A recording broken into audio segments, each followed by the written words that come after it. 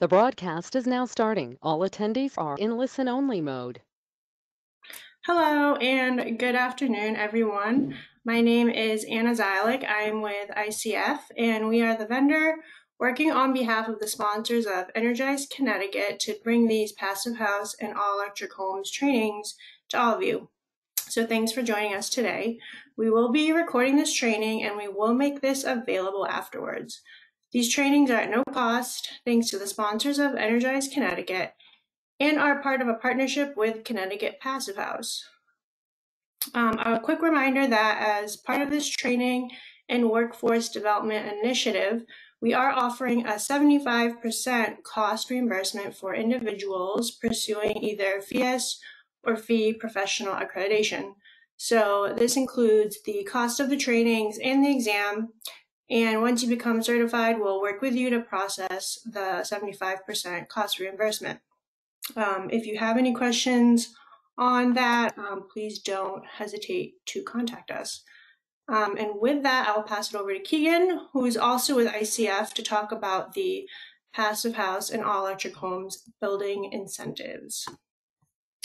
Yeah, thanks, Anna. Hi, everyone. Thanks for joining us. We're excited to have you for today's webinar. As Anna said, in addition to the no-cost educational training series and the professional accreditation reimbursements, the sponsors of Energize Connecticut also offer robust incentives. Aaron, if you want to go to the next one, for builders and developers who choose to either go all electric with their residential building projects or pursue passive house certification in multifamily projects, specifically with 5 units or more. Next one. The passive house incentive design for Energize Connecticut is shown here. It includes pre-construction incentives for feasibility studies and energy modeling, and post-construction incentives for full passive house certification. Aaron, if you want to go to the next one. The all-electric incentive also includes robust incentives for projects that choose specifically to go all electric, removing fossil fuels from the building. There are 2 levels for incentives shown here, which can be achieved through a variety of methods. The goal is for everyone involved in residential construction in the state of Connecticut to be aware of these incentives. So for anyone interested in learning more, please do visit our website or contact us directly at the information on the slide. For questions during today's session, please feel free to use the chat function on your GoToWebinar control panel, and Anna and I will relay them to Aaron, today's presenter. And with that, I will introduce Aaron Gunderson. Aaron. Hello, thank you, Keegan, and thank you, Anna, for setting this up and arranging today's presentation. Looks like we have quite a few people out there watching, so I'm really excited to be here and present this to you. Those incentives that Keegan just reviewed are fantastic. So we've had similar ones here in Massachusetts for a few years that have had really amazing participation from developers and project teams, and we've seen the number of passive projects just skyrocket. So really exciting to see this in Connecticut, and hope you guys are all taking advantage of them. Today's session, I'm here to talk about passive house. We call this passive house basics, but really the idea is to focus on the building envelope and have kind of one session dedicated to talking about that aspect of passive house building. So that's what we're going to do today. For those who haven't seen me before, I'm up in Massachusetts. I'm the director of Passive House Massachusetts. So do a lot of training and education with that organization. We also focus a lot on outreach and advocacy, and have partnered with Passive House Connecticut in the past, and hope to do a lot more work with them in the future, as well as Passive House keeps growing here in the region. So here's a scatter shot of different passive house projects. For those on this call, this is, we're not going to go over a lot of what passive house itself is and the metrics. We're going to, jump into the building envelope. So I hope you guys all have a little bit of familiarity with passive house in general. But the kind of the main, the first big lesson that everyone learns, passive house doesn't just mean house, it means all building types. So you're seeing here a picture of different types of buildings: residential buildings, multifamily buildings. You have down in the lower right corner, have a very large skyscraper and office building in downtown Boston. So a wide variety of different types of buildings that can be passive house. We've also seen in different parts parts of the world, not quite here in New England yet, but we've seen passive house, firehouses, hospitals, car dealerships, a wide range of different types of buildings. So we're looking at all different types of buildings that can achieve passive house, and retrofits as well. This is an existing building in New York that was retrofitted to be a passive house. But this really gets at what we focus on with the building envelope. I think for passive house, this is kind of what a lot of people think of in their mind. They think of this, well, sweater or blanket being thrown over the house and keeping the heat in the winter, or keeping it out in the summer. And this is what it looks like under a thermal image. There's obviously the blue one there in the middle, but you're seeing the heat is not escaping like in best other buildings. But we're not just talking about thermal performance and the ability to, say, spend less on your energy bills. There's lots of other benefits to having this robust building envelope. So this is just one story about that. This is a house in Texas. So the one you see in your photo, this was actually a retrofit. So it was renovated to be a passive house in 2020. I think they actually renovated it.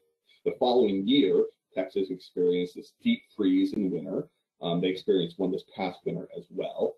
This is the story of the person who lives in this house. They experienced this deep freeze. Their power went out at 1 a.m. So they had no power at their house or in the neighborhood. When they woke up that morning, it was 9 degrees outside in their home, 62 degrees. Probably a little colder than they had their thermostat set originally, but still, really good, comfortable. Their neighbor's house, which is not a passive house, had already gone down to 36 degrees.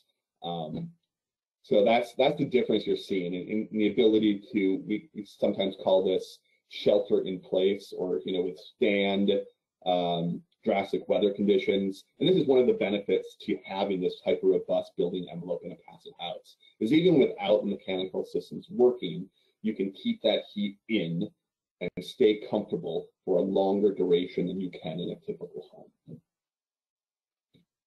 I do see a comment here about my sound, so I hope it is improved here. So let's get into the building. Very, very, simple overview. This is a conventional home. Leaks all over the place. The air just escapes everywhere. The heat escapes everywhere. Not good. What does a passive house do? Well, it fixes that by implementing a few basic principles: having an airtight envelope, having continuous insulation, reducing the thermal bridging through the envelope, and then providing some of these mechanical systems to make up for everything else. But that's what we're doing. We're going from that leaky house to a tight house. So that's a very, very simple version of it. And we're going to get a lot more in depth as we go through this. Quick building science sort of lesson here, just to kind of conceptually think about what is happening in a building.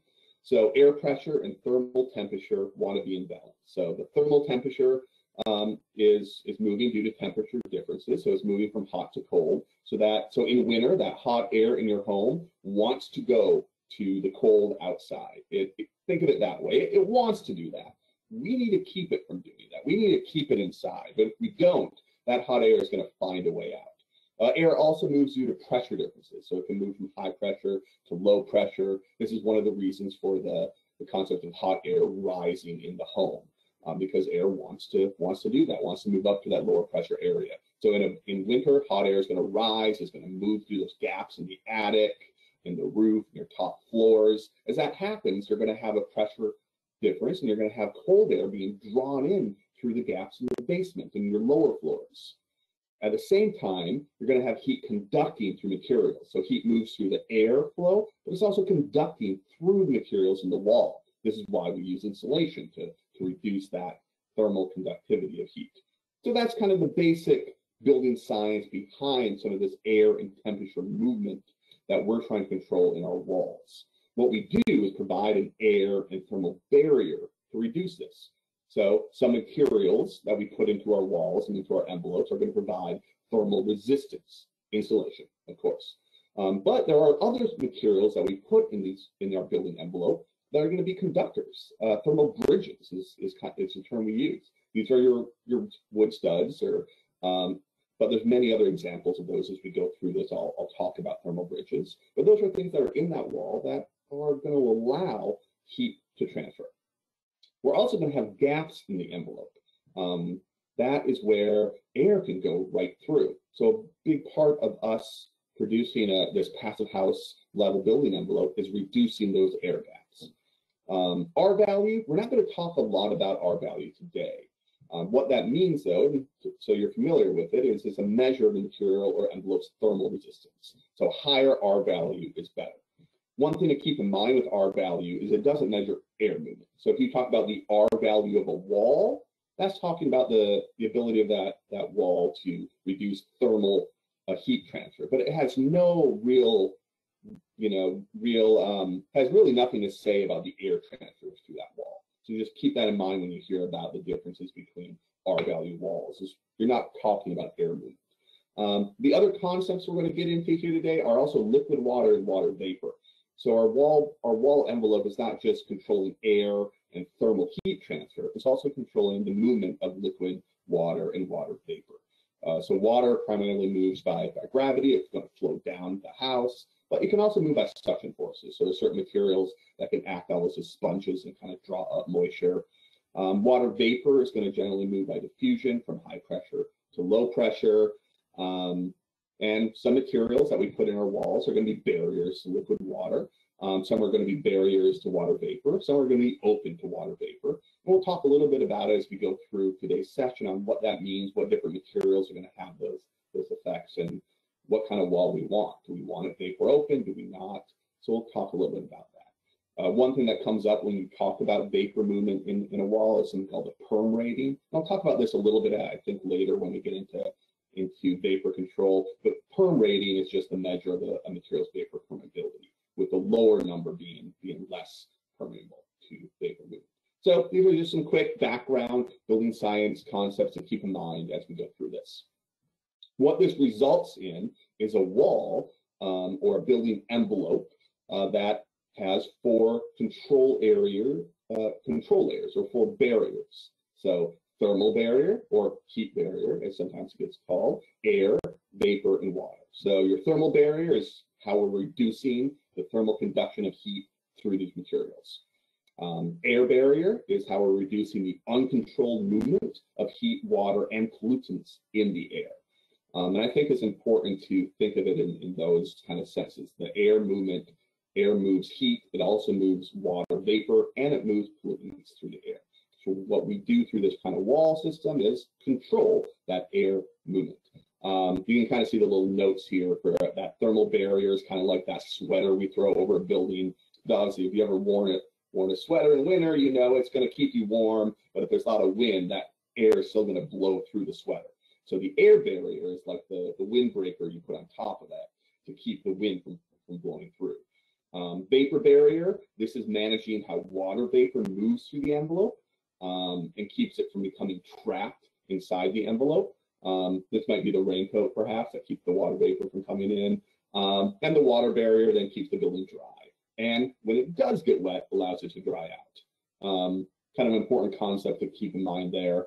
We do whatever we can to keep something dry, but we always plan for it to fail. We know it's going to get wet. So your water control layer also allows the building to dry out.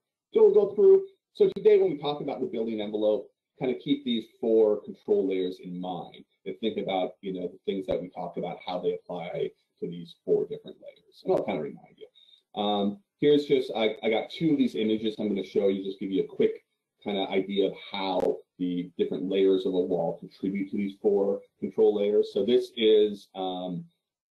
so if we look at this wall, what you have is you have drywall on the inside.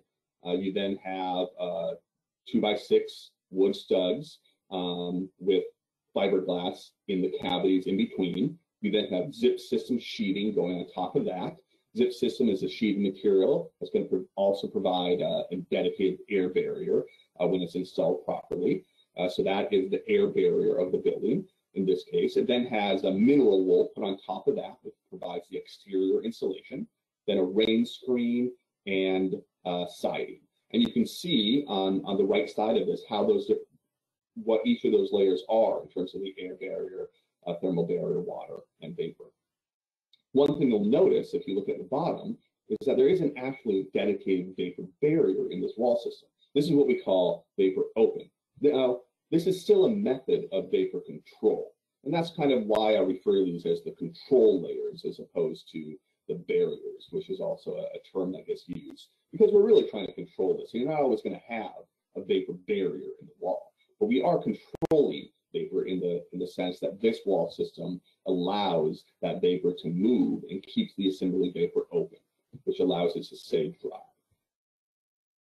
So that's one example. Here's a different one, very similar, but you can see they did things a little bit differently. They still use basically drywall, 2x6 wood studs, dense packed with cellulose, but then they use just regular plywood as their sheeting, which means they needed a different air barrier because they didn't have a dedicated air barrier on the sheeting. So they used a fluid applied air barrier in this case. And we're going to talk more about what these different types of air barrier systems are. But that's what they used here.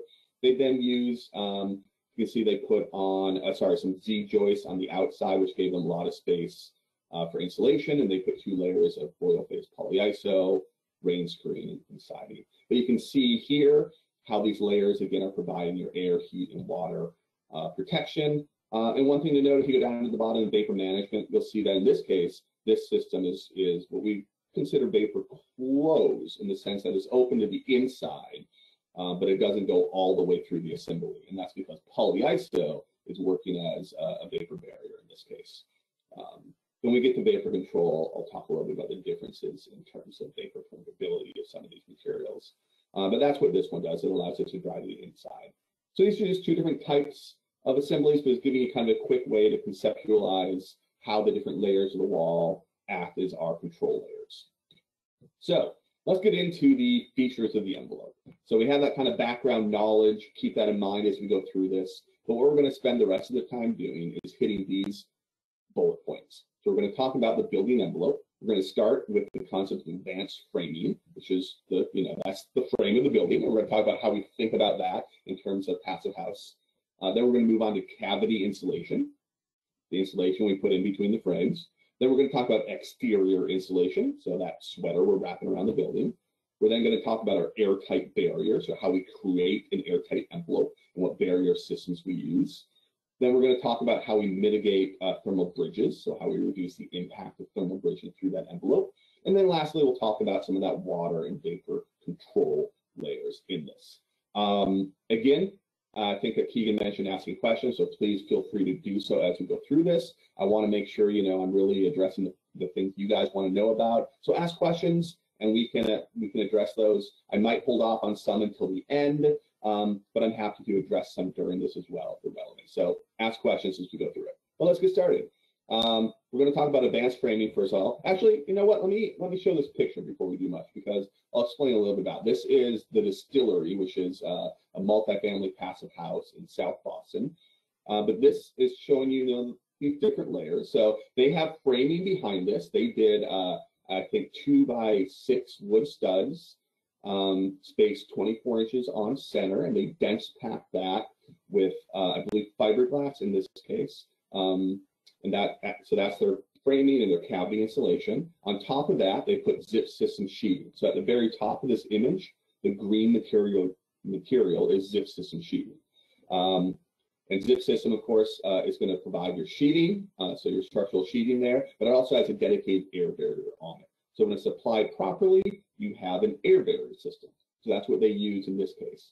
On top of that zip system, they put 3 inches of mineral wool, and that's the brown material that you're seeing in the majority of the image. Mineral wool is high quality insulation material. That's what they use as their exterior insulation. On top of that, the various white and black lines you're seeing, that's their rain screen. That's what allowing them to create an air gap between the insulation and the siding. And that air gap is where things can dry out when they get wet. And we'll talk about that when we get into water and vapor control. And then they put their siding on top. So that's the wall system you're looking at there, the building envelope. So let's go to the inside of it, and we'll talk about advanced framing first. This is where it starts. The goals of advanced framing here are reducing thermal bridging from wall studs and from headers and from other material in the wall, and creating more space for cavity insulation. These are kind of that's what we're doing when we do advanced framing. And advanced framing is it's kind of a catch-all term. It's not necessarily a specific method of framing, but it's simply doing a few things differently compared to traditional framing to allow for less thermal bridging and more cavity space. As a bonus, it can actually reduce project costs by reducing lumber usage. We've certainly had a lot of kind of increasing lumber costs in the last couple of years, so this has been actually a benefit a lot of project teams have noticed. So it's one way that we can, there's lots of things in PHMass projects that might increase costs. There's other things that you can tweak to lower costs. Reducing lumber is one of the ways to lower costs in these projects. So we'll talk about a few different ways that advanced framing gets implemented. So first of all, in the studs, this one is as simple as spacing the studs farther apart. So traditionally, we're going to do 24 inches on center, as opposed to what you might see in a more typical construction of, say, 16 inches on center. All this does is it reduces the amount of studs that are in that wall. So that reduces the thermal bridging from those studs, and it gives us more space in between the studs for insulation. And this image you're seeing is just kind of showing you, this is just, it's a general image. It's not going to be true of every single wall, but gives you a basic idea that in most construction that's being done 16 inches on center, about 25% of that wall is just wood. So no matter, what our value of insulation we're putting in there, how good it is, a quarter of that wall just is not impacted by it all. It's wood. So we want to reduce that down. And the little note at the bottom is kind of an interesting way to think about this. But if you just think about a traditionally framed 16-inch on center wall, and you say have R value of 19 in there with the insulation, your wall system, your whole wall is not an R19 wall. It would be at best an R12 wall. And that's because you have to account for all that thermal bridging from the wood that actually lowers the R value, the effective R value of that wall. So what we're doing through advanced framing is helping to solve that problem. So other places this comes up is in corners. This is a very, I think, common place, especially in traditional homes where we see need for improvement. So in typical framing, this is how a corner is done. The problem with this is in that little center area in between those three studs, you have a gap, and that gap is not going to get filled with insulation. So you have thermal bridging problems from that wood, and you have a gap where you won't have insulation. So there's ways to get around that. So here's two methods of changing that. But in the middle, we're still using three studs, but we're alternating, or we're just changing the orientation of one of them so that way insulation can get put in behind it. So now you have insulation in there. You solve that problem, but you still have a lot of thermal bridging. So another way to do that is through advanced option 2, which you're eliminating that stud that's there, and you're just going to those two studs. Now you have even more space for insulation. You have less thermal bridging, but what you lose out on is a way to attach that drywall because you don't have that stud there. So you have to use some type of drywall clip, which is what this image is indicating. But those clips are widely available, not very costly. So a really good option to allow you to have that corner where you're reducing thermal bridging, increasing the potential for insulation. Another place you can implement advanced framing techniques are in headers. This can be done by reducing the amount of headers or having, in this case, what you're seeing are insulated headers. This is making sure that we're providing a way to insulate it. You could do on the left, you're seeing insulation in the middle of the header. So you have kind of two of wood beams on either side and then insulation in the middle. On the right, you're seeing it done where the insulation is being put on the inside. Either way works. The one on the left takes a little bit more planning because you have to put the insulation in before you close up the header.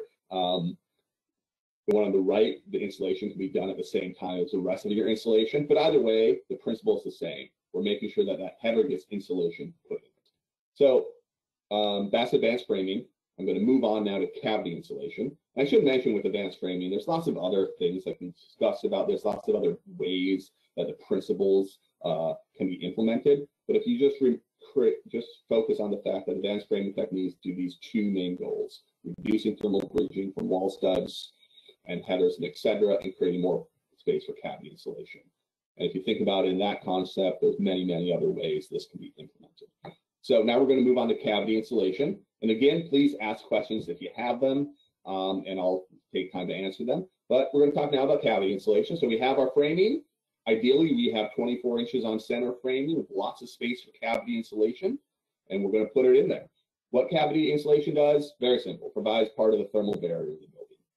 You know, along with exterior insulation, it is our thermal barrier. You're seeing two different images here. On the left, you're seeing mineral wool insulation stuffed into the cavities of a building. On the right, you're seeing some of the blow-in insulation.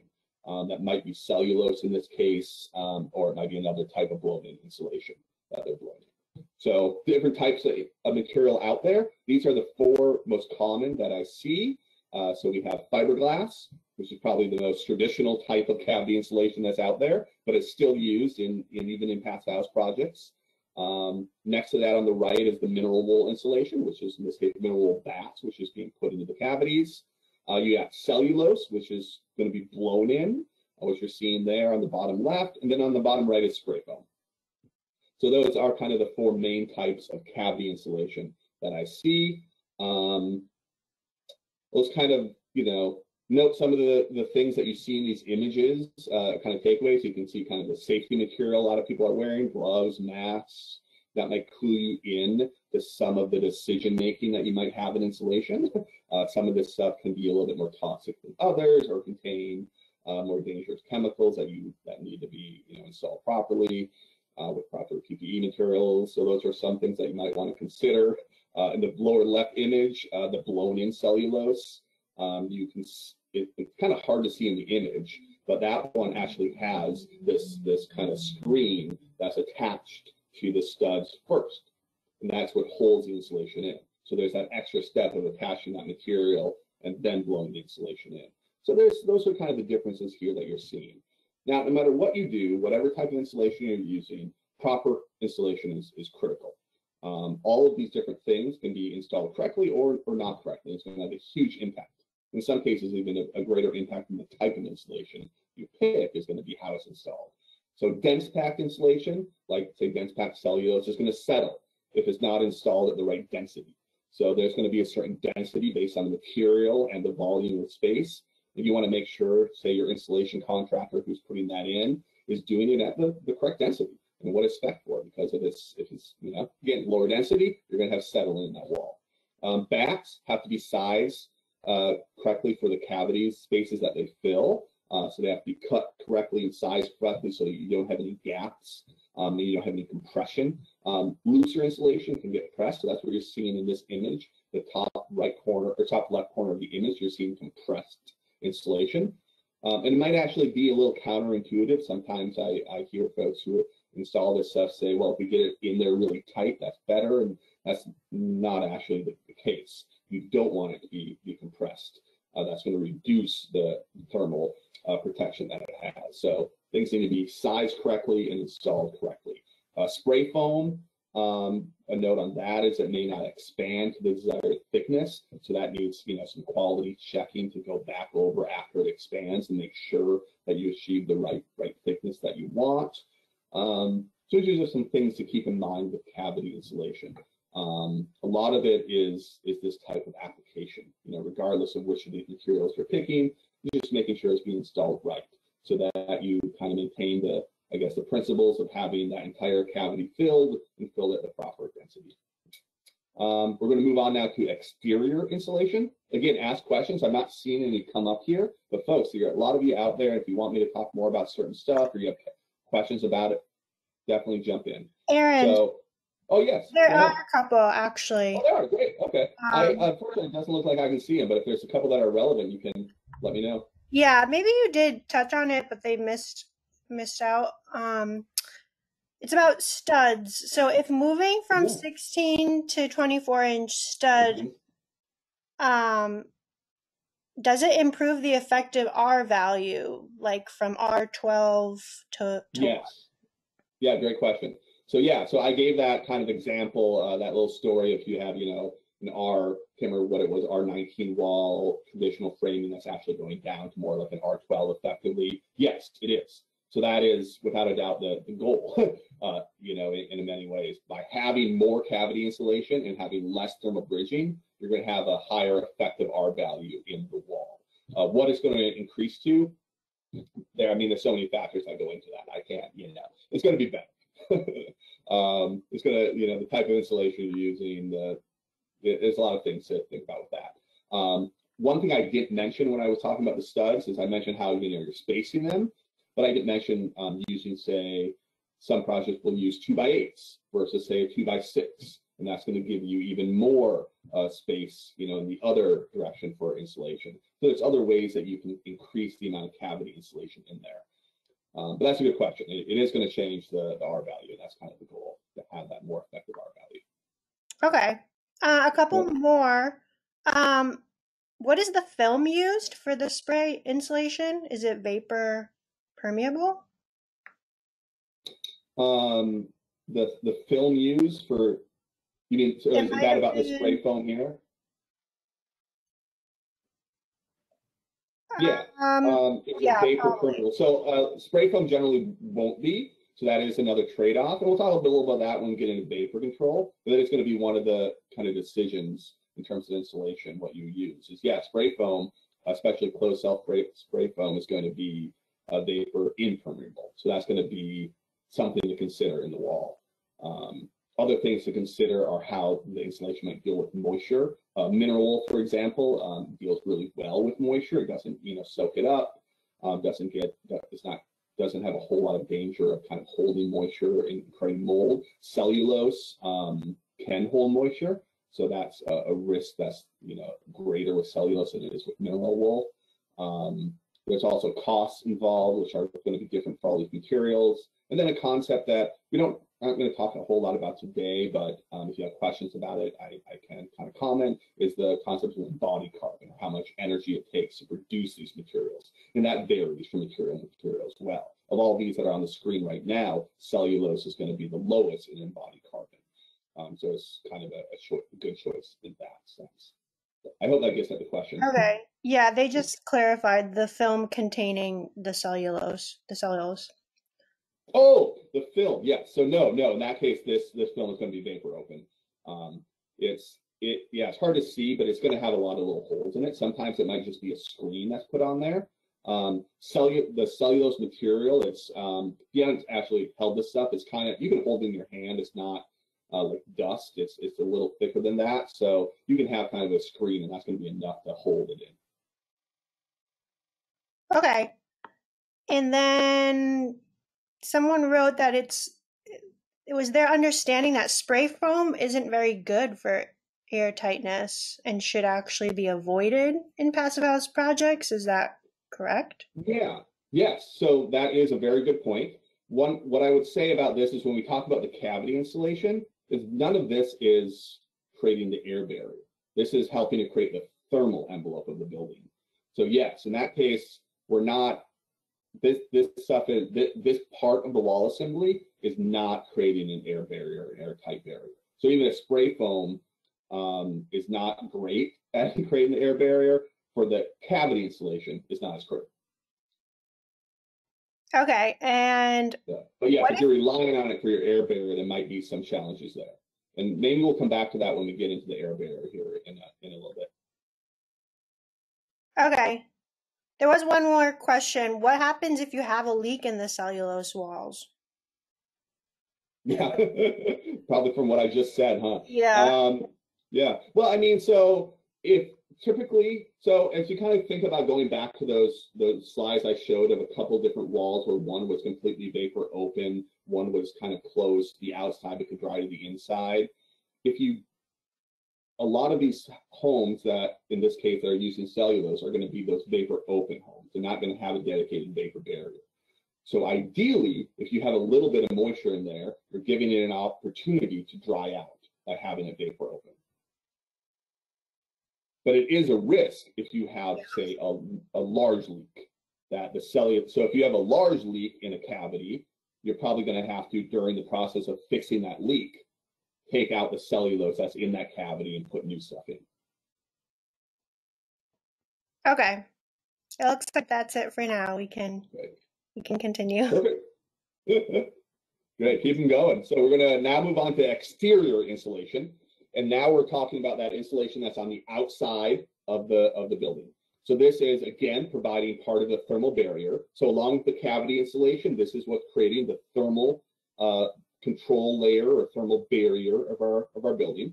The other effect of, or other goal of exterior insulation is to reduce the impact of thermal bridging within the assembly. That'll be clear here. I'll kind of show a couple images. What you're seeing on the right is a multifamily building called the Finch. This is actually a large affordable housing multifamily building, but they're using, you can see mineral wool there as their exterior insulation. There's a lot of different materials, just like with cavity insulation. These are probably the most common that I see. So mineral wool boards, of course, I've shown a lot of images of those. There's also polyiso, so that's the image on the right. Polyiso is sort of a foam-like material with usually with a foil facing on it. And that's what you're looking at there, where it kind of looks like a silvery aluminum almost color there. That's a foil facing over a foam material. Wood fiber boards down in the lower left. This is, I think, a little bit more of a newer material, and I see it less frequently. But in terms of conversation, it's probably the one that at this point, I would think, I feel like project teams are the most interested in, it's the one they want to hear most about, even if they haven't used it yet. They seem to be curious to use it. There is about to be this material, so what you're seeing in the image is Gutex. That's a material from Germany, but there is now about to be a manufacturer here locally in New England and Maine that's producing a very similar material locally. So I think there's going to be a lot more use of this in the coming years. And then in the lower right, you're seeing just different types of foam, EPS, FPS. This comes in a lot of different forms of foam boards do. Sometimes you can have it in a kind of a structural foam board, which is what you're seeing in the image, where it's attached to the sheeting. You can also get a zip system board that also has foam attached to it. They call it R-zip. And then there's also just foam boards themselves that you can apply over your own sheeting. So there's a lot of different ways that the foam comes in, but in different methods, these are the ones that I see. The impact this has on thermal bridging, this is just giving you a kind of way to illustrate it. This is that Finch Cambridge project that I showed you before. So we're on the inside of the building, looking at an exterior wall. On the left, before the exterior insulation, and on the right after. And you can see the difference in the thermal bridging of the wood studs. So we want to, of course, reduce thermal bridging in the wall through advanced framing methods, but we know we're going to have some thermal bridges. We can't avoid it completely. So exterior insulation is one way to reduce that impact. Because that way, if you can just picture it, you have a stud, and now that stud is going to hit that exterior insulation. So the type of insulation you choose, I should say that everything that's written on this screen applies to cavity insulation as well.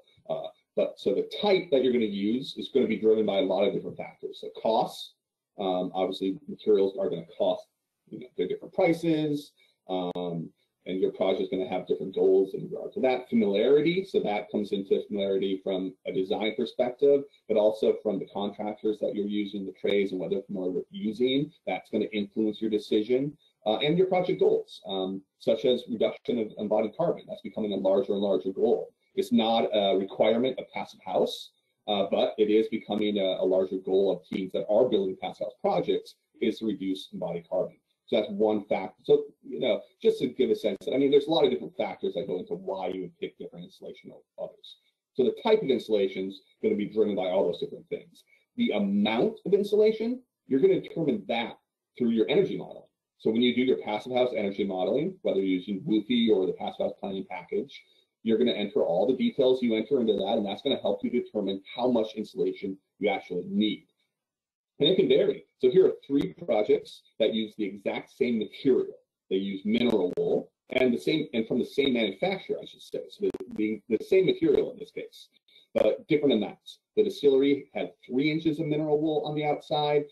Finch Cambridge had 2 inches. And then we go to Wheaton College here, a residential hall at the university, had 5 inches of mineral wool. So big differences between them. And that was driven by a lot of different factors: internal heat loads, thermal bridging, a lot of different things that go into determining how much insulation you need on the outside. In college, one reason they needed 5 inches is because that was not a wood frame project, it was steel framed. So there was a lot more thermal bridging because of that. So they needed a greater amount of insulation on the outside. But the way that they determined that was through their energy modeling. The way they decided on mineral wool was some combination of the first bullet point. It was some combination of that. They decided they wanted to use mineral wool, and then they figured out how much to use based on their energy model. So that's what I'm going to talk about with exterior insulation for the moment. And I'm going to go on to the air barrier. Anna, were there any questions about insulation before I move on? Yeah, just a few more. Back to spray foam. Yeah. What is the reason to say that air can go through spray foam?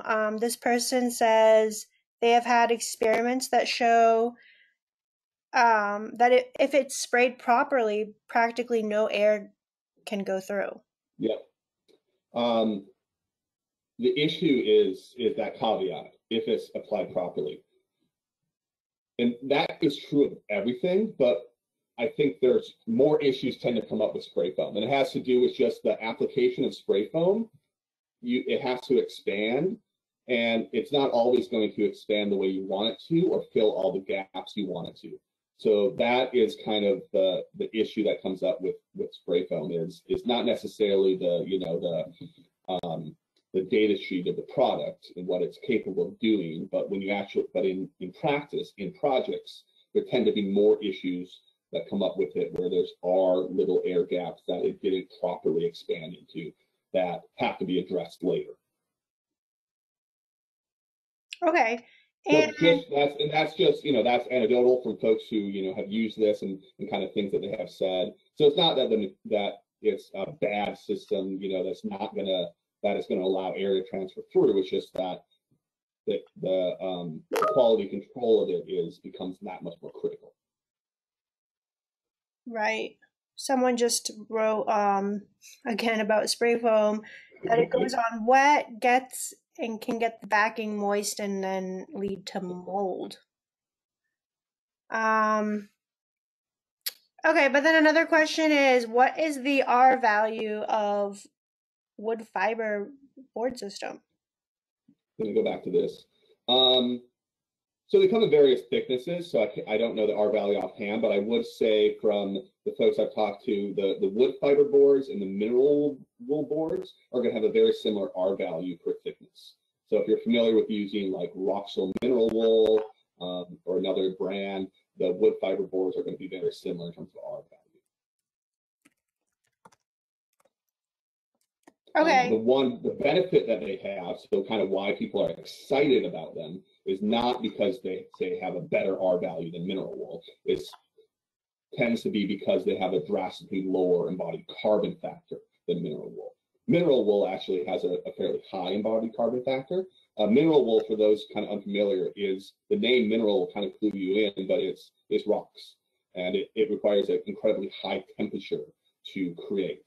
So mineral wool actually does have a substantial embodied carbon amount in it, lower than foam usually. But the wood fiber is going to have a drastically lower level. So I think the excitement around wood fiber and the desire to use it is driven not from a greater thermal protection it offers, but because of the lower embodied carbon it has. Okay. Another one. And I'll just get ahead of this just for a moment. I'm not actually quoting specific R values of materials because it does vary. It can vary from manufacturer to manufacturer. Most of these materials can be available in different thicknesses. So one board compared to another board is going to have a different R value. And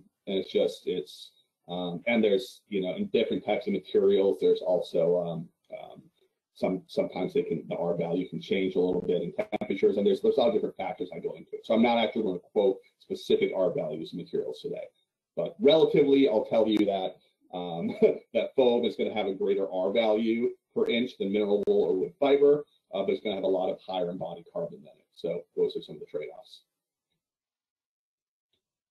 Okay, and then for zip board, why is the zip board not on the exterior side? Since it's because of the moisture barrier, one would think it should be on the outside.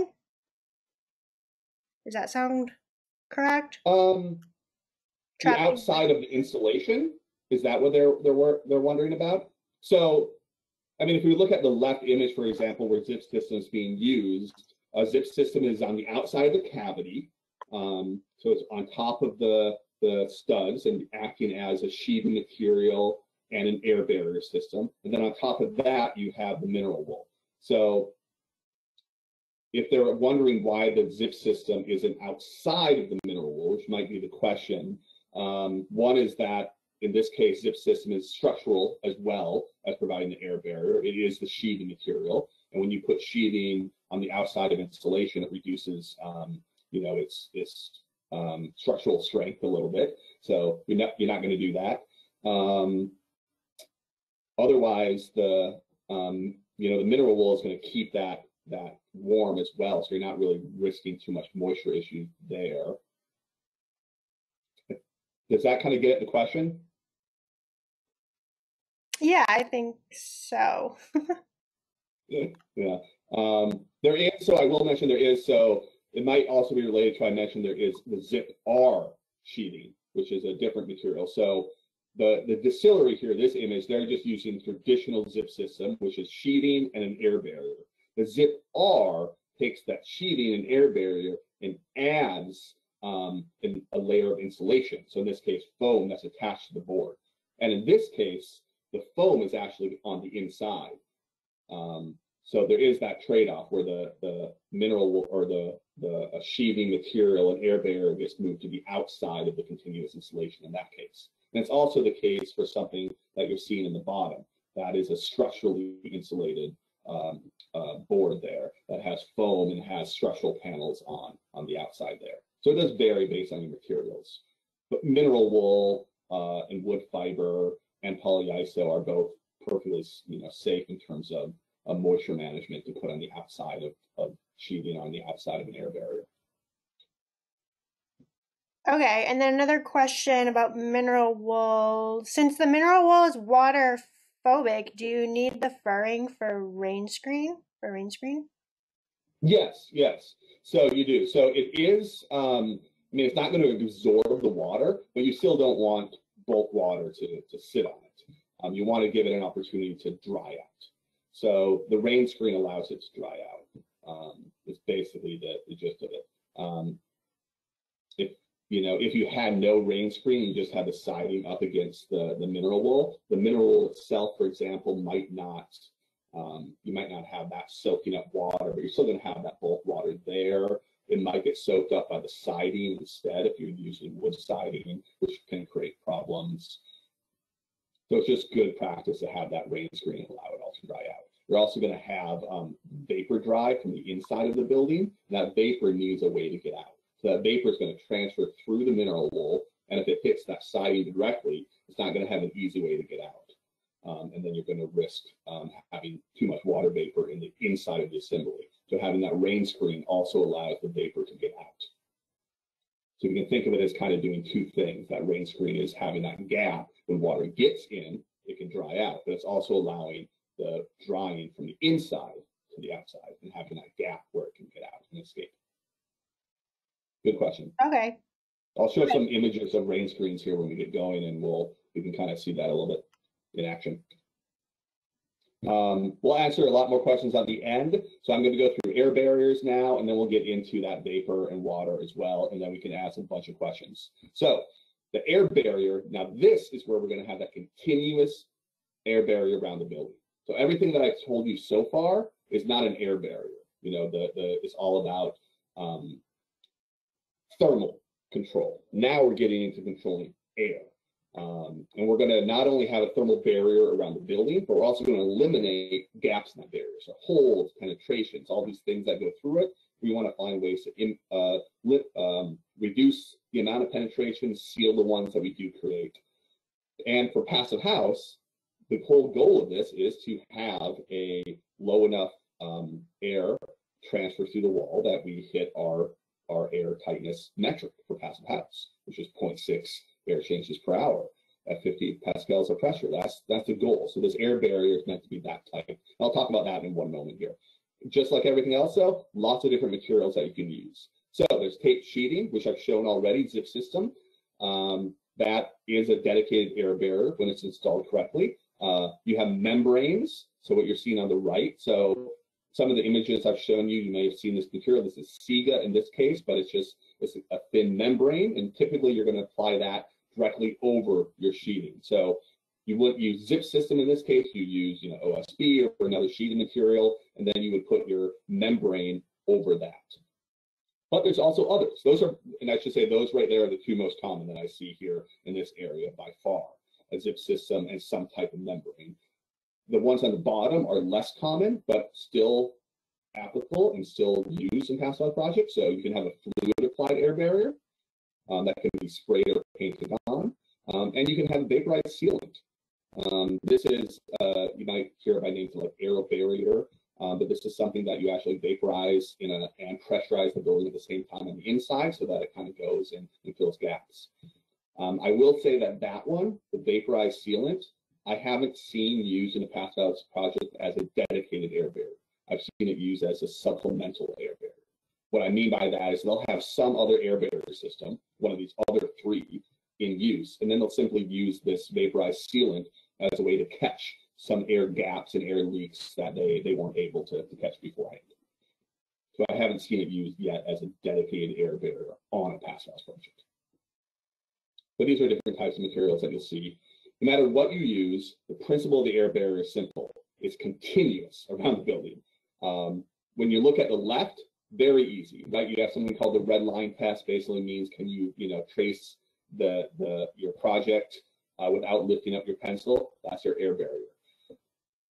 You can do that easily when it's the whole building, like on the left. It gets really tricky, and the simple becomes really complicated when you zoom in on the details. And when you think about the air barrier, that's the critical element, are those details and those transitions, where we go from the wall to the roof or from the window to the wall. These are places where there can be little air gaps. We want to make sure that just like when you trace the entire building and have an air barrier, that you can trace the air barrier on those little transitions as well. And you can see how it changes and goes on. So let me kind of give a few examples here.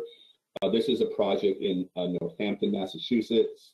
They're using zip system as their dedicated air barrier. You'll notice that this zip system is brown. The other material you've been seeing is green.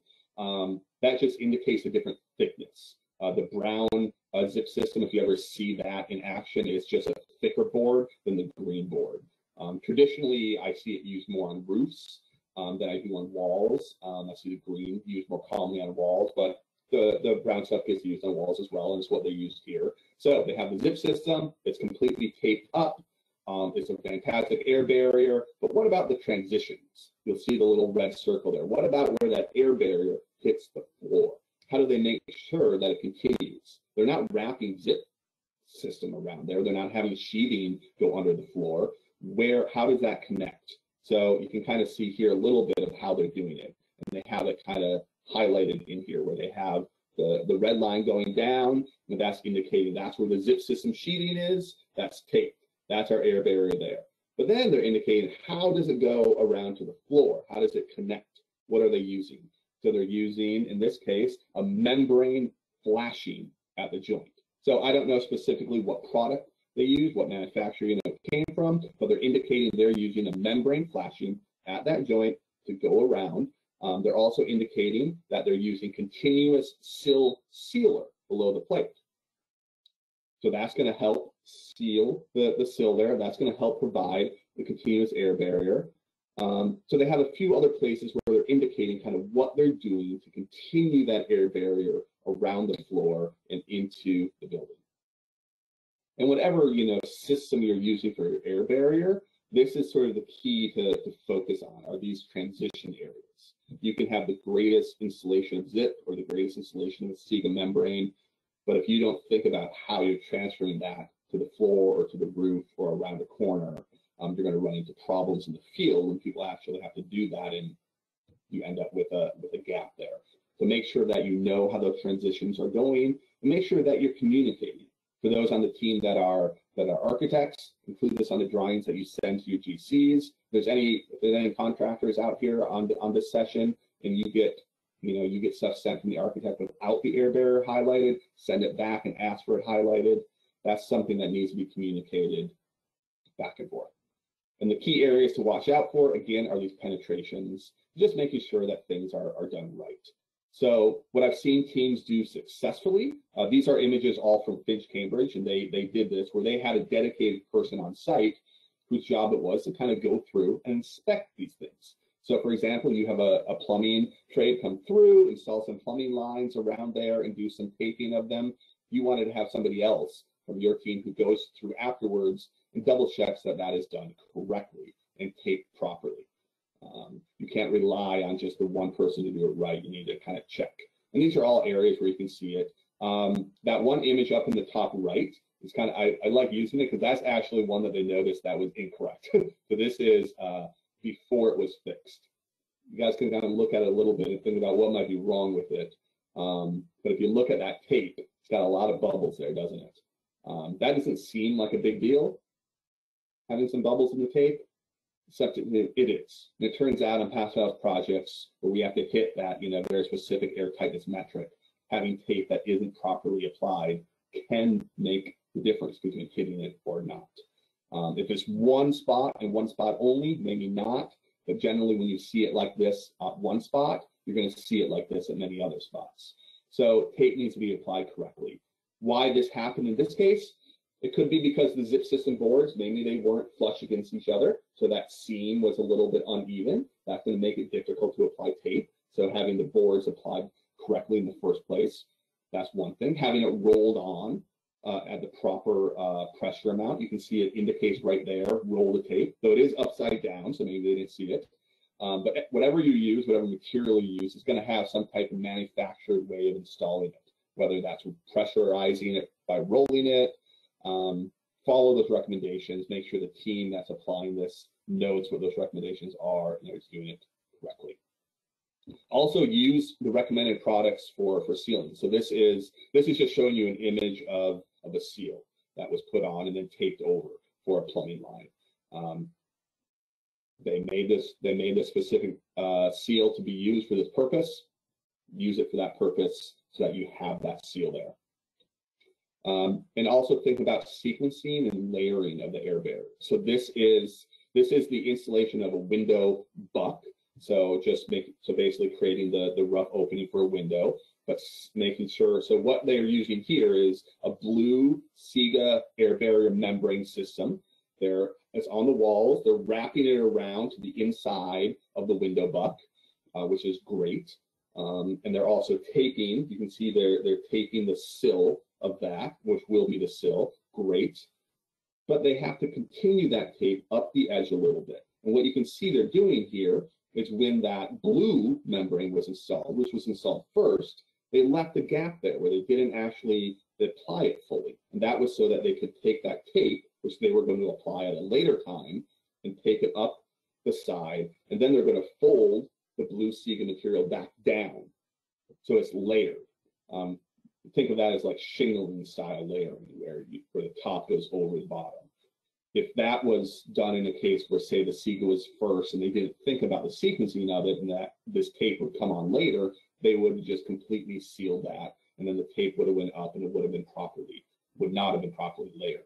So those are just some things to keep in mind when we think about the air barrier. Is not just what product you're using, but how this is being installed, and on these different transitions, how are you actually going to make sure that the people who are installing this are going to be able to do it correctly, do it right? What information are you giving them? What training are you providing? And how are you laying out the sequencing of this to allow for the proper installation? And all of this is dedicated to hitting this goal, 0.6 HGH50 pascals of pressure. I'm sorry, did somebody cut in that there? A quick question. Oh yeah, go ahead. Just kind of to clarify, wouldn't all of this checking of the taping go beyond the architect, more of like the responsibility of the passive house certifier, who should check it during construction? That was a question. So So who should check it during construction is a great question. If you're talking about the architect, I mean, we got a lot of people on this call. So there's, I don't imagine all of you are architects. I imagine we got some other folks here as well. So this is, we're talking about this for everyone. Who does this on a project? It needs to be clear who it is. It's probably not going to be, you're right, the lead architect going through the project and doing this. But does the lead architect know who's going to be doing it? They should. They should be having that conversation with their PHMass consultant. They should be having that conversation with their certifier or verifier on the project. They should be involved in that, and they should know who it is. And if you are on the contractor side of things, you need to plan for that in your timelines, of course, and your scheduling, because you need to have a space and a time where somebody can do that. So these are just things that everyone on this call is going to be at a different place on the project. But if you're working on a PHMass project, one of the big keys, and this is kind of in the kind of PHMass 101 sort of trainings, is the focus on integrated team. You guys all need to be on the same page. And if you're not the one doing this, it's important that you all are aware who that person is. Because if you're not, then that is a clue that it might not be happening. I hope that helps a little bit. But you're right. It might not be on the architect to actually do it, but somebody does. And I hope you know who it will be. So the air tightness is measured through a blower door test on site. So just for folks, again, architect, you're not running the blower door test on site, but you definitely care about whether or not it passes. So how this is done, you're going to run it pre-occupancy after the building has been built. It's going to be pressurized and depressurized. You're going to take the average of it, and the average you want to hit is 0.6 air changes per hour at 50 pascals of pressure. That compares to the typical building code of 3. I say typical because it varies from place to place, and building codes are being updated. But in general, you're going to see a code-built building at about 3. You're going to see a really good built, kind of what we might even call a high-performing building at 1 ACH 50. Passive house is getting down to that 0.6 metric. With all that said, you don't just want to run a blower door test at the end. You want to do it multiple times to make sure that this number is being hit. So it's recommended to do it 3 times. Do a full envelope test once you have windows and doors are in. That way you're basically just testing the air tightness of the envelope. You do a couple others along the way as well. But the reason for this is so that you can catch leaks early. The more of the building is finished, the more things that are closed up, the harder it becomes to find leaks. So think of your final blower door test is just there so you can get your certification. That's what that one's for. The ones you do before that are for your own benefit to discover leaks and make sure that you hit this. I've also seen projects do this as many as 5 times on site. Anyway, so this is Harbor Village, is a project up in Gloucester, Massachusetts. But they did 5 blower door tests, and this is just some things that they did. So you can see them. The lower images are them prepping for the first blower door test. So they had some places where doors and windows weren't even installed yet. So they closed up those openings so they were sealed so they could do the air test. And they discovered leaks. You can see the little circle areas. These are areas that they discovered through this blower door test. Basically, they ran it. They didn't quite hit the number they wanted. So they knew they had some leaks that were not intended, and they identified them. I've seen teams use smoke guns to do this, to find those leaks. You can follow where the smoke goes, but it's incredibly important to identify this. You may kind of notice, and this may go back to that question somebody asked about, this is not something the architect does. When it comes to the air tightness, this is the one thing that goes well beyond the design. I think, the type of insulation you're using and how you're designing your thermal barrier, how you're designing the water and vapor barriers we'll talk about, that can all kind of be taken care of in the design phase. You can pretty much feel good after you do your energy modeling and your design that's good. The air tightness, there's so much that happens throughout the entire construction phase that impacts this, that you need to care about the air tightness the whole way through, up until that final blower door test is done. Everyone needs to be focused on this number.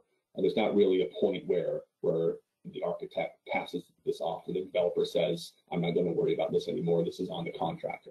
Everyone should be focused on this and thinking about this, the air tightness the entire time.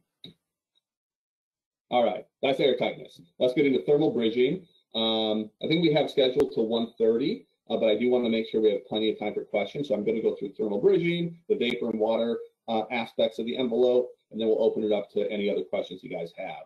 So we talked about creating a really good envelope so far. Hopefully through this, we've learned how to get that cavity insulation in there, how to have a really good sweater of continuous insulation around the building. We also hopefully have it airtight at this point, but we also have thermal bridges in that envelope, places where we don't have a good amount of insulation, places where heat can transfer. So keep in mind, as we go back to the basic principle, heat transfers through materials with higher thermal conductivity. So that's going to be wood, studs, steel, metal fasteners, plumbing lines, all different types of materials that go through that wall, is you're going to have heat transferring through conductivity through that material, and that's a thermal bridge.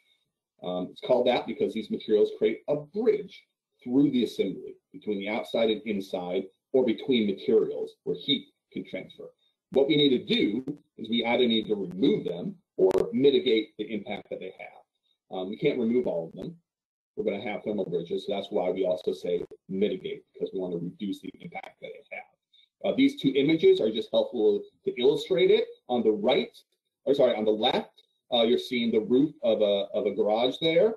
What you're seeing is a garage that was very well insulated. The cavities are insulated, so the heat is not rising through the cavities, and the snow is not melting. But where the studs are, or the rafters, in this case, the heat goes right through and melts the snow on top. If they had a layer of continuous insulation on top of that, you would not see this. On the right, you're seeing a thermal image from the inside of a home, and you're just seeing you can see wood studs, you can see the metal fasteners even very clearly. So that's what we're trying to mitigate. What thermal bridges do is they're going to lead to heat loss, of course, but they're also going to have other impacts. They're going to lead to lower surface temperatures, which is going to impair thermal comfort. This is going to increase the risk of condensation, and then that's going to increase the risk of mold growth. So when we think about creating a really successful building envelope and trapping that heat in, we also want to make it a very healthy and comfortable place to live inside that building. Thermal bridging actually has a pretty large impact on that. Areas of concern are going to be your weak points in your insulation. So obviously places where you don't have insulation, like studs and wall headers and those other places we talked about. Penetration, so anything that goes through that envelope is going to create a thermal bridge. So we want to think about how we deal with that. Beams that meet or pass through the wall, outside features, say balconies, awnings, corners, window frames. These are all kind of the key areas to think about for thermal bridging. This is one example of a thermal break. So in this case, we have a floor, a concrete floor going against a wall. You can't really remove that. You're going to have that there. So what do we do to mitigate that thermal bridge? We put in insulating material, and that's that kind of light brown material on the right. It's a material that goes in there and helps to reduce the transfer of thermal heat. Another example of that is here. This is a multifamily pass house building that was built. It was a platform construction, so they had like a parking garage on the bottom, and then a raised first floor where the pass house envelope started. And that was all steel frame, that whole kind of first raised area. So steel conducts thermal heat very, very well. So we need to reduce the impact that steel is having as a thermal bridge. So they did two things. On the left, you're sort of seeing, it's hard to see and that might be a little blurry, but what it's just showing you is that they completely insulated. So that steel beam will have insulation put all around it. The horizontal beam at the top, that will be completely insulated from the bottom. So they're going to insulate that. But that steel is going to allow heat to transfer from the ground through the steel beam up into the floor. So even though everything's insulated completely around it, or will be at some point after this image is taken, it's going to be completely insulated, you're still going to have heat transferring through the beam. That's the thermal bridge. How do they mitigate that? So the image on the right is showing you it's the lighter gray material that's directly on top of the vertical steel beam. It's kind of, you might be hard to notice. It's just, a little bit different color there, and it's just a square piece of material that's set on there. That is a thermal break. It's not going to completely stop heat transferring from the vertical steel beam to the horizontal steel beams, but it is going to reduce the amount of heat transferring. And this is a case where, for the architects here, you're going to be working with a structural engineer, hopefully early, to identify these type of areas that you're going to say, this is a concern for thermal bridging. And you're going to work with an engineer to figure out, okay, what type of material can we use that's going to both reduce thermal bridging, but not reduce the structural strength of this. Here's another example. This is a floor slab. On the left, you're seeing kind of a traditional slab where you have a little bit of insulation underneath it. You have insulation on the foundation wall, but those things aren't connected, and heat's transferring right through where those things aren't connected. On the right, you're seeing something that's fully insulated all the way around, and you're having that insulation connecting from the outside of the foundation wall to under the slab. So now there's no bridge between the inside to the ground outside. On that previous image of the steel beam, someone asked, why is the top and bottom flanges cut? That's a good question. So I'm laughing because you're not the first person to ask that. And I still haven't got an answer. I did reach out to the team here, the project team for this. I don't actually know. It's a good question. Okay. Yeah, but no, so multiple people noticed that, and I still don't quite know why that's cut like that. Sorry. Okay, it's okay. So here's one more example. This is the Tyler. This is the retrofit project in Connecticut. You guys might be familiar with here an old high school that was retrofitted into senior housing. With a retrofit, they had to deal with the existing conditions of the building. And one thing they noticed when they did some thermal modeling is that there was a little bit too much thermal bridging between the floors, which were concrete, and the wall. So they needed some way to reduce that. They couldn't put in a thermal break because this was already built. The floor to the wall connection was already there. What they did do is they put a little insulation underneath. So you can see it's highlighted in orange on the drawing on the left, but they put insulation in there. So a couple inches down and a couple inches horizontally across the floor. The purpose of that is not to completely reduce thermal bridging or completely eliminate thermal bridging again. It's just to reduce the amount of thermal bridging. And they use modeling. In this case, I believe they used something called Therm, which is a one type of modeling software that you can use to model thermal bridging. But that's how they determined that at that connection, putting a little bit of insulation there was enough to get the thermal bridging down to a level that they wanted to. Just like with air tightness, thermal bridging, you're not always going to solve every problem through design. You're going to might notice some unexpected things when you get into construction. This is Finch, Cambridge again, and something that they noticed. So we're actually at the top floor looking up at the roof of the building. And you might see in the left image some little kind of things sticking through. Though that is an anchor for some solar panels that were installed on the roof. They didn't really think about that as being a thermal bridge. They didn't think about that as being, I think, part of the assembly at all. But it was. It ended up being a permanent part of the assembly. And it created an enormous amount of thermal bridging. You can see in the thermal image in the middle. So what did they do? Well, they added spray foam on top of it to stop the thermal bridging. But this is one example where you're not going to solve all of this through design. There's going to be some things that come up during the construction phase that were unexpected, even for thermal bridging. All right, water control. So the main thing to keep in mind for water is it will always find a way. It transfers, bulk water is going to hit the building. It's going to, go down the roof and fall down the wall. You're going to have capillaries that are going to suck up water and different materials. That can happen through insulation. It can happen through brick. There's going to be various materials that can suck up moisture. Obviously, air carries moisture, so any place where air can transfer, that's going to carry water. And vapor diffusion. So there's lots of different methods and ways for for water to find a way into our buildings, but it will. So we want to find a way to control it.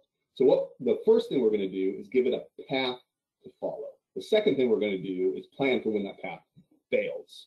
But the plan is that bulk water is going to flow off the shingles. It's going to go into gutters and going to be taken away from the building, while water that hits the side is just going to go down the siding and not get into the wall assembly. Water that does get in, we're going to have different things like leaks that can help it seep out. So areas where the water can seep out. And there's going to be ways for it to dry from the inside. So the biggest method of this is the concept of the rain screen.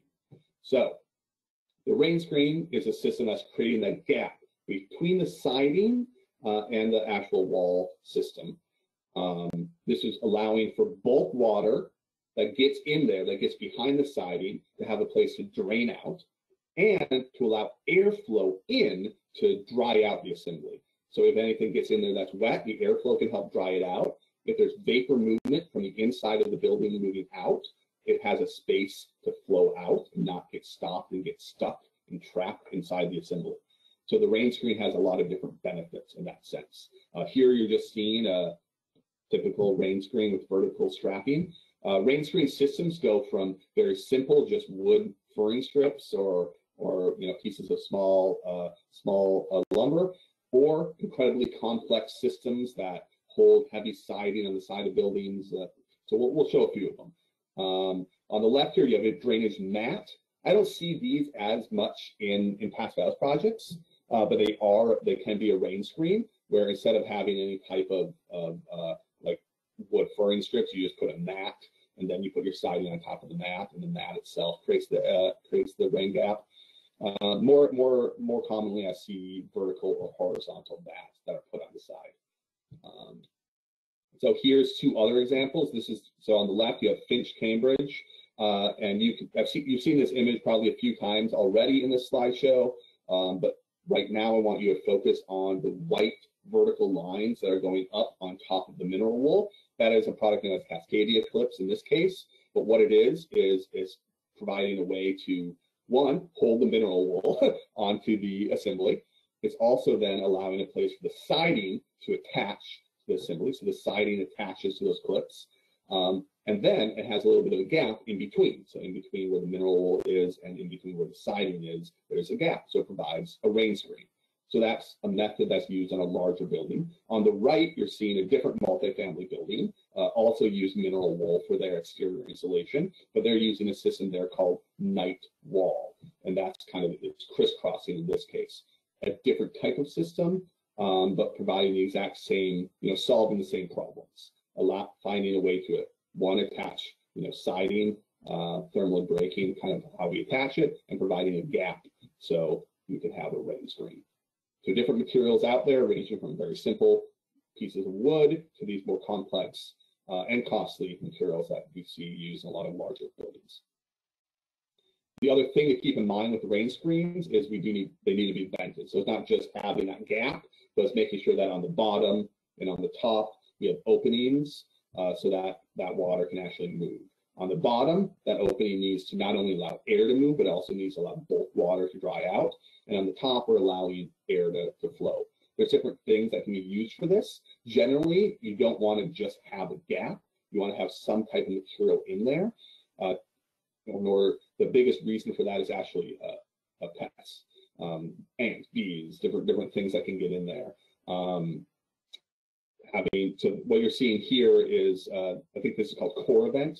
It's a product here, this black material. There's lots of different types of materials, but in this case, it's just something there that's going to allow water to drain out and air to move, but it's going to have small enough holes where your various insects and pests and rodents and things aren't going to be able to get in.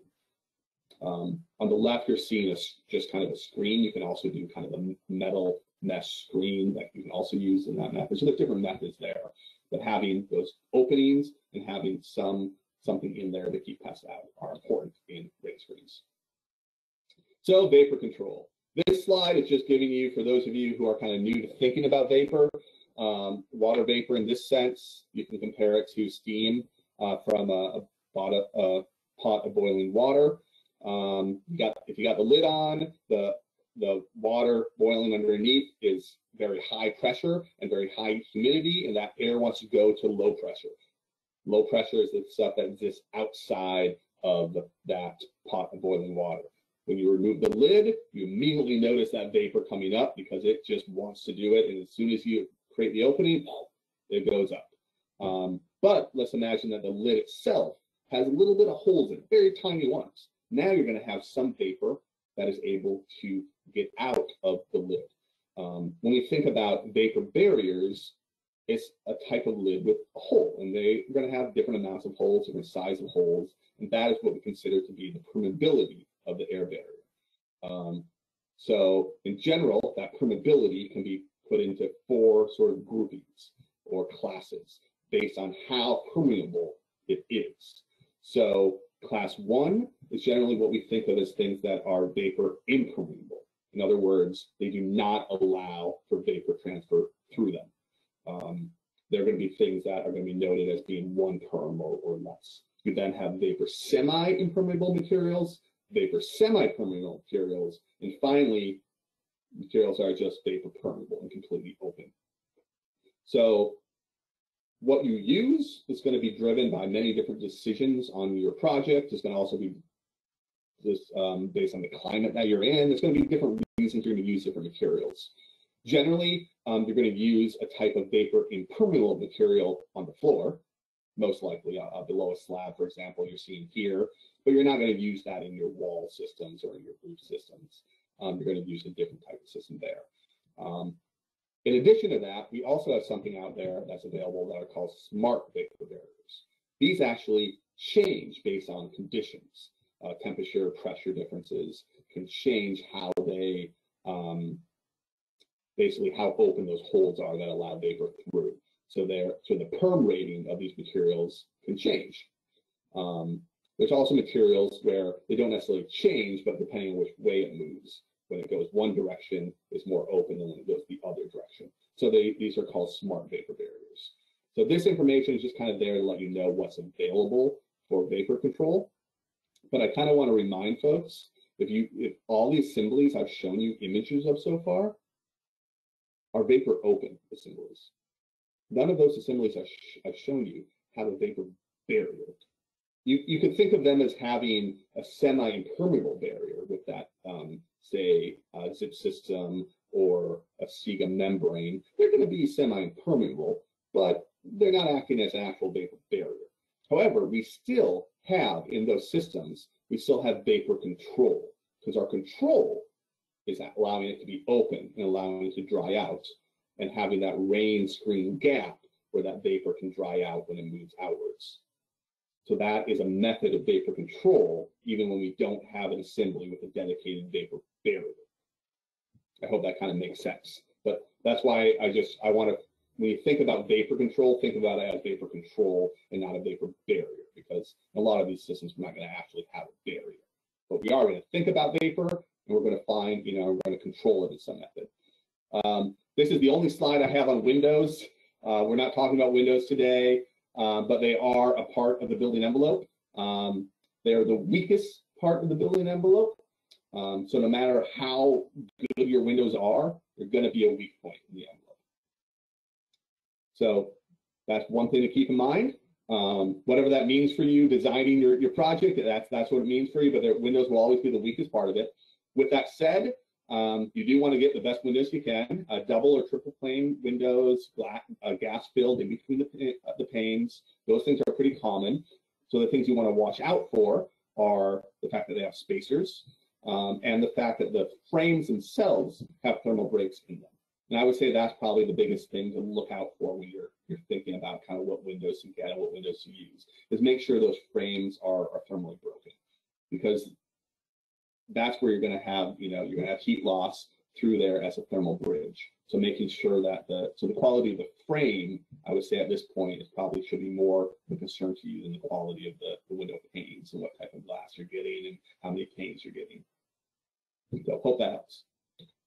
So one last thing to show you is everything I just talked about can be done completely differently in a passive house. Those who work on passive house projects know that we're not prescriptive. You just have to hit the energy metrics. So I described to you today things that are completely common and are used in the vast majority of projects I see. But then again, we have some that do it completely differently. This is Winthrop Center, a massive skyscraper in downtown Boston that features the largest square footage of certified passive house office space in the world, and it's entirely glass on the outside. How they did it is through these curtain wall systems that were built in a factory. Some panes, so some sections of these walls had opaque glass, envision glass that you could see through. Some sections had glass that had insulation behind it. And you can see the top right image. Look at that insulation. Look how many, I don't quite know exactly how many inches that is, but that's a lot of mineral wool. So they had very thick panes, and the areas that they were not having glass that you could see through, not vision glass, they just stuffed it full of insulation. So you can see the image there on the right. So somehow they made this work and made it a pass house building. So you guys out there can follow everything that I said today. You can also think through this yourselves and come up with all different kinds of ways to achieve the pass house metrics. But keep the principles in mind. This is the loop, just an image here, just kind of showing you what they did. I've shown you a lot of these photos already. I'm going to just skip through this in the sake of time and just remind you of these things. No matter what system you use for your building envelope, always pay attention to how it controls thermal heat transfer, air movement, vapor movement, and water movement. So keep those things in mind, and then keep the pass house metrics in mind, and you should be fine. Thank you so much. I'm going to stick around for questions, but we are at time, so folks who have to jump off, I understand. Thank you so much for being here. The pass house training CT email there is at the bottom for those who want to reach out to more information and more trainings. Also, you can reach out to me directly if you guys have questions about anything that I covered today. And now I'm going to stop talking and pause for any further questions. Okay, yeah, there are a few more regarding some of the slides you went over. One of the slides you had towards the end, and there's a question about this. Is that barrier beneath the slab? It was the one with all that green at the bottom. Is that barrier beneath the slab a minimum of 10 mils to meet the code? I can't speak on the code with confidence. I'm sorry. Okay. Yeah, I don't. Yeah, it's that. So that material in that image was a vapor barrier. In that case, we weren't just controlling vapor; it was an actual barrier to vapor movement. As far as how thick it was in terms of the code, I can't comment on it. Sorry. Okay.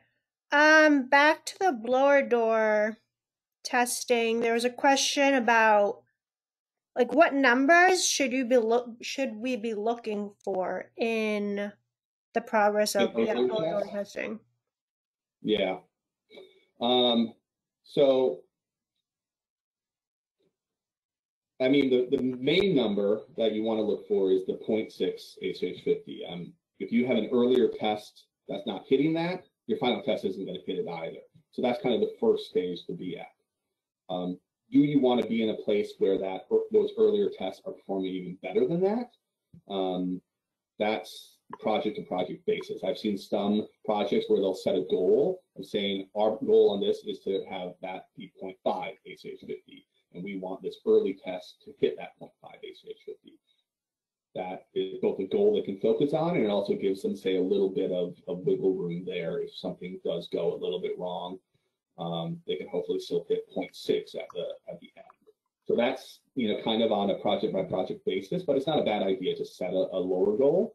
But the big one to just keep in mind is 0.6. If you can consistently hit that, consistently be lower than that, then you're going to be fine. Okay, and we might have just one more question left to fit in. Does vapor control differ in warm versus cold climates? Yeah, definitely. And I can't speak a lot about what we see in more warmer climates, like that. I showed you that photo, of course, of that house in Texas when I told you the story about the power challenges there and keeping it warm. I don't know what they use for a vapor barrier there. I'm less familiar with those climates, but that is going to be one of the factors that goes into what type of vapor control you want. At the end, the other way to think about vapor, I didn't really talk about it in this sense today, but it's humidity control. We're more familiar with humidity than we are kind of with water vapor because we experience humidity. So we kind of all know kind of how that works. In the winter, the inside of our buildings are going to be a lot more humid than the outside of our buildings. And that humidity is a form of water vapor. So that water vapor, that humidity is going to move through the wall. In a warmer climate, we're going to see the opposite. A lot in the summer, we're going to have a very humid outdoor environment, and that humidity is that water vapor is going to be driven to come inside the home. And you might, in those environments, want to have more of a dedicated barrier to keep that transfer from happening than we do here. In this climate zone 5 here, about Connecticut and the kind of New England, southern New England area, we don't see that as big a concern. Even though we do get some humid summers, it tends not to be, we haven't seen issues in wall assemblies because of that yet. As long as those assemblies have that ability to dry out. The biggest key is making sure that we don't create a way that vapor can get stuck in the wall. We want it to be able to either move or not get in there in the first place. The principle behind a vapor open assembly is that it's going to get in there, but it's also going to be able to get out. Okay, awesome. Yeah, so that it looks like we're at 1:31, so we kind of don't have time, but we have a couple more questions. Please just send them our way to the email address that's on the screen, and hopefully we can get them answered. Also, just a reminder that this training is AIA Connecticut approved for CEUs, so we will be sending out a separate survey for you all to fill out if you do want to get the CEUs, and it'll be sent out in an email along with a link to the recording. But yeah, that is all for today. Thank you so much, Aaron, for this great presentation. And yeah, we will call it an end. Have a good rest of the day, everyone. Thank you. Bye. Thank you. Bye.